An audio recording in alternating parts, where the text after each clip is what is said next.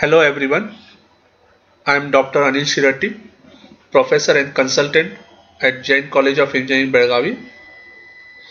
So today is the second session on system drives and devices and actuators of additive manufacturing subject. So in the last class we have saw hydraulic actuators, okay, or hydraulic cylinders.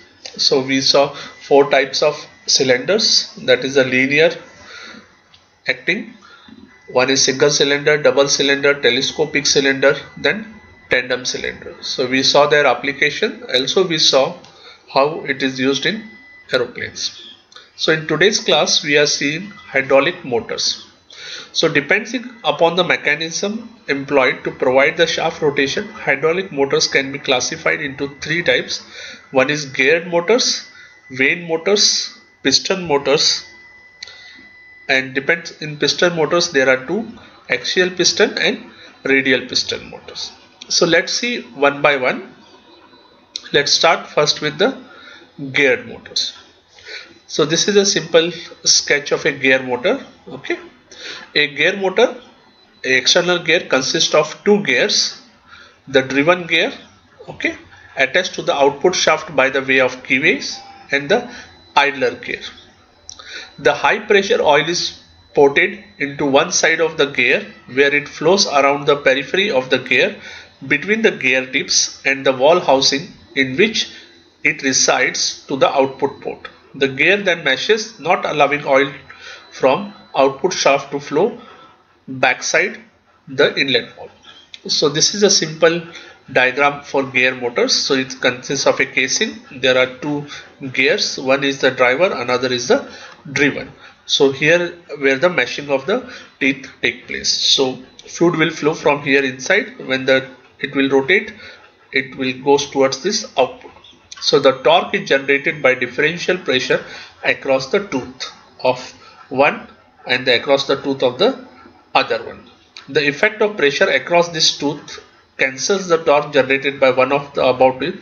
Therefore, the torque is a function of pressure of the one tooth. Next is the vane motor.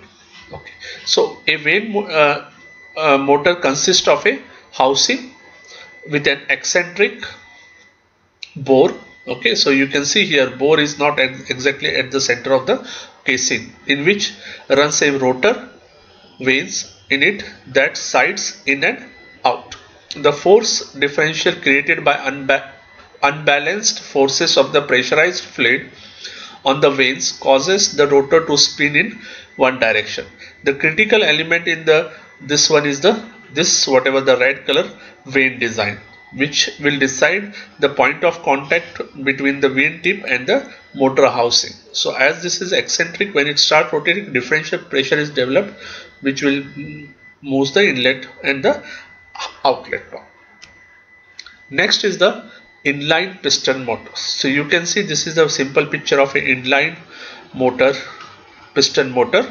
So inline piston motor generates a torque through a pressure exerted at the ends of the piston that reciprocate in a cylinder block. In inline design, the motor drive shaft and the cylinder blocks are centered in the same axis. The pressure at the end of the piston causes a reaction against the tilted swash plate and rotates the cylinder block and the motor shaft. The torque is proportional to the area of the piston and is a function of angle at which the swap plate is positioned. So you can see this is the outlet port, inlet port. Okay, these are the pistons, and this is the drive and the swash plate.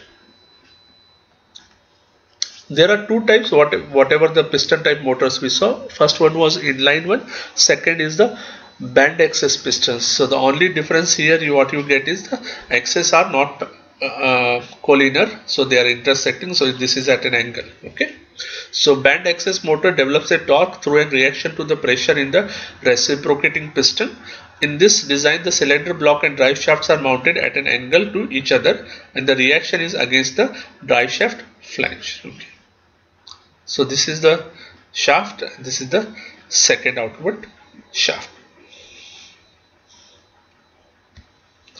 Next is the radial type of piston motor. So you can see in this picture, this is a radial type, consists of a casing, center line. This is the cylinder block center line.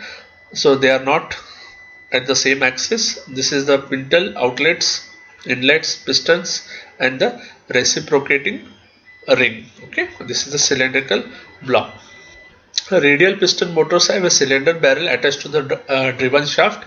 The barrel contains a number of pistons that reciprocate in a radial bores. The outer piston end bear against a thrust ring. The pressure fluid flows through a pinlet. Okay, these pinlets in the center of the cylinder barrel to drive the piston outboard. The piston pushes against the thrust ring and the reaction forces rotates the complete barrel. So in today's class we saw different types of hydraulic motors. Okay. So if you have any questions, you can contact me on above email ID, and you can also SMS and WhatsApp me on the above number. Thank you everyone. I request everyone to subscribe for the channel.